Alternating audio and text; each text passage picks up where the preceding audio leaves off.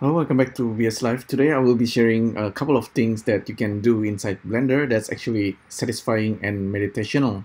So this is actually for any 3D artists, any beginners, or even old school 3D artists.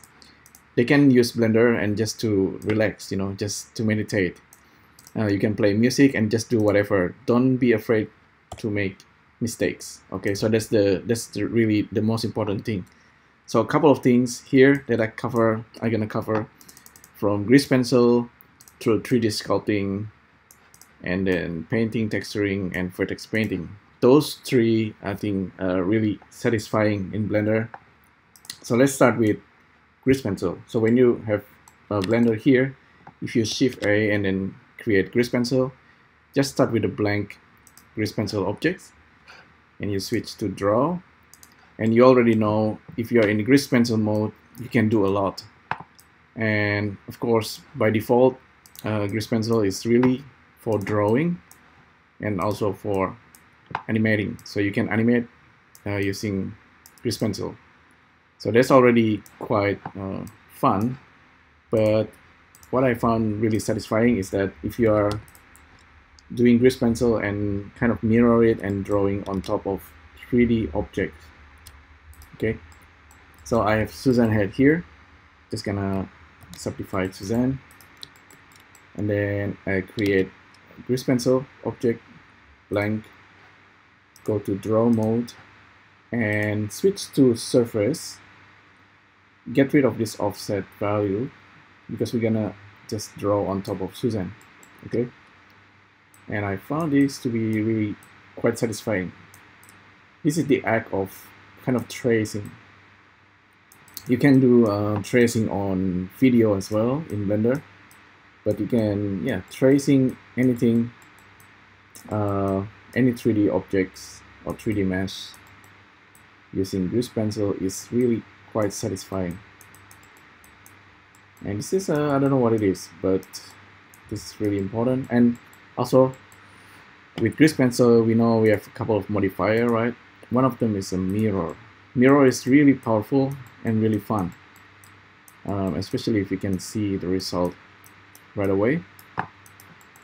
And yeah, if you want to give it a color, give a material, just give some bright color, and go back to modifier and just use maybe with build modifier and animate your creations.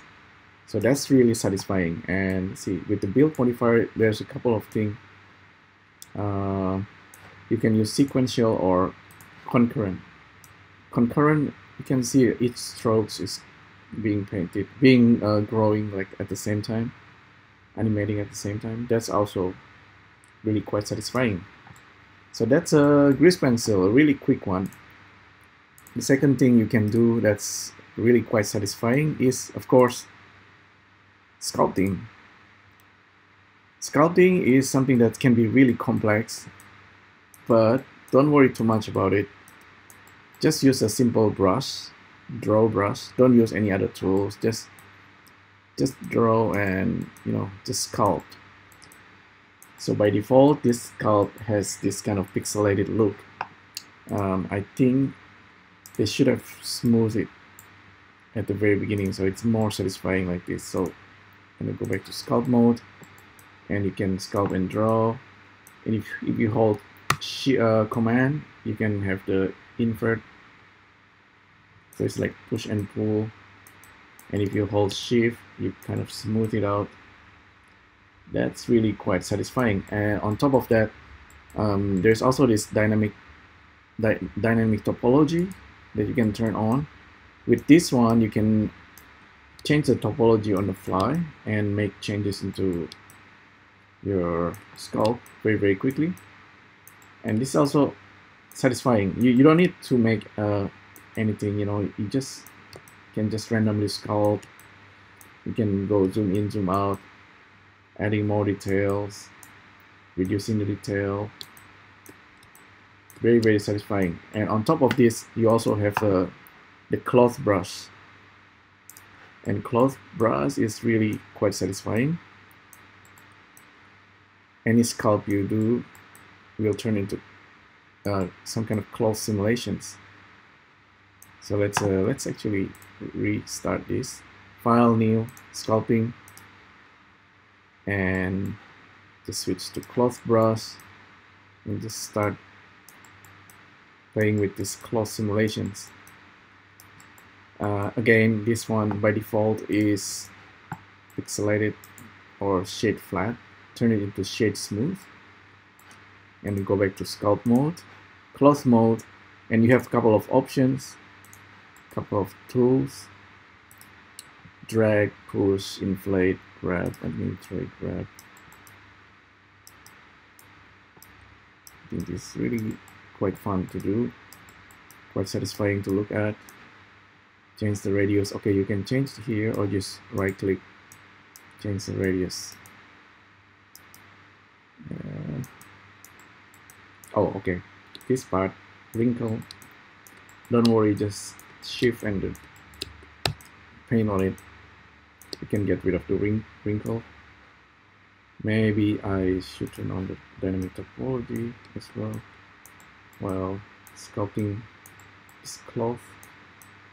Shake it, change this to drag. Very, very satisfying. Go back to object mode, right click, smooth, and you create something very abstract, but it's actually fun and satisfying. So the next thing is 2D, 3D painting, texturing, and Vertex painting. So yeah, that's also really something that's really simple and easy to do, and I found satisfying because you just paint.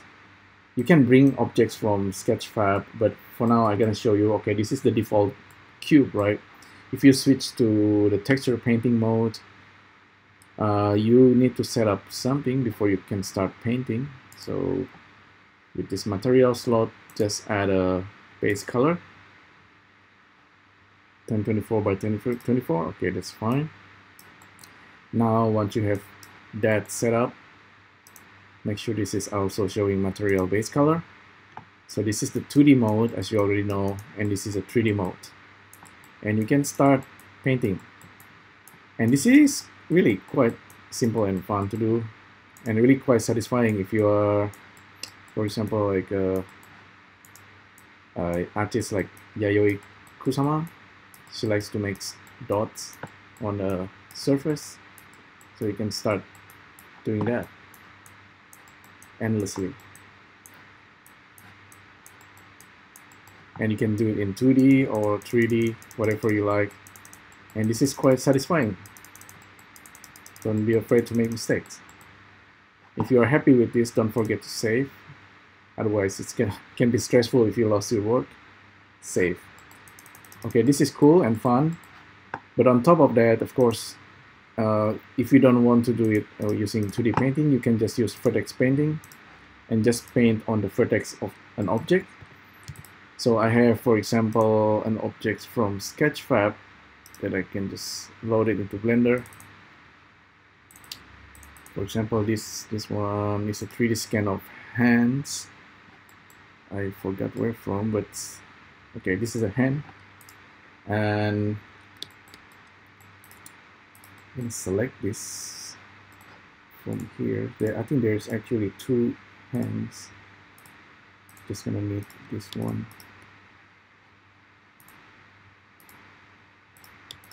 Okay, this guy.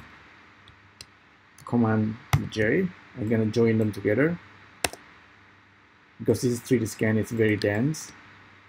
I'm gonna merge them together by distance, getting rid of what we don't need. So you can do the UV and then start painting, or you can use vertex paint. With vertex paint, you can just paint right away on the surface, right? And if you want to change color, you can do it here. Or with vertex painting, you can right click and get this color picker and start painting. And I think this is also really quite satisfying and fun to do. It's all about painting, drawing, and sculpting, right? It's all the things that you do normally in traditional art. It's not like, I mean, it's, you can do it professionally, you know, like 3D sculpting professionally. You actually sculpt something, but you can also do this just for fun, just to relax, meditate. The computer is a bit slow, but you got the idea. And the tools you have, there's this draw tools, blur. You can blur this. If it's a little bit too slow because this thing is quite high density, you can always remesh it. So remesh the surface, voxel, make it like 0.3. Oops.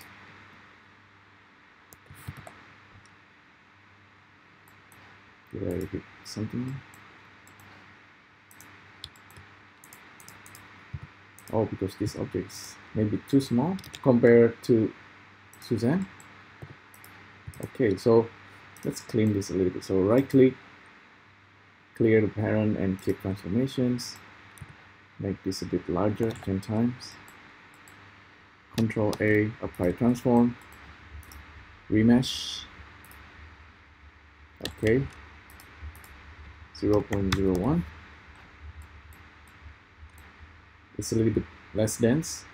Just apply.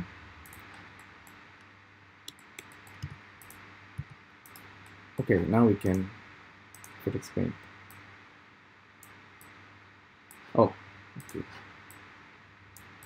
Yeah, so it's a little bit faster now. So painting from, you know, like blank canvas. This model, I download from Sketchfab. There's a lot of downloadable 3D objects there, or you can also download it from 3D scanning app, 3D scanning website, or you can scan your own objects if you have a smartphone that can do scanning. And this one's doing average. It's pretty interesting. A lot of interesting tool here with the Vertex painting, and you don't need to worry about the UV. It's just gonna paint on the Vertex. A lot of tools out there, 3D tools like in VR that uses Vertex painting, and glad that Blender actually have this. So you can blur and you can average the value, mixing the value, and then you can also doing this smear. Okay, smear, and it feels like watercolor painting. If your computer is a little bit faster, this is more satisfying because it's real time.